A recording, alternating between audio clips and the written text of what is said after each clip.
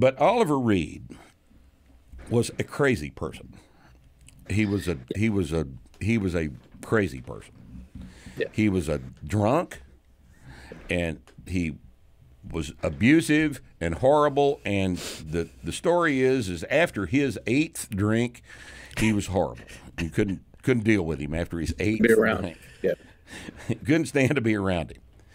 But Hobbs apparently had trouble with Oliver Reed about him about trying to keep Oliver Reed from killing the other actors during the sword fights. And Christopher Lee talks about this in his little commentary. He said, "Oliver, it's a movie." Yeah. Yeah.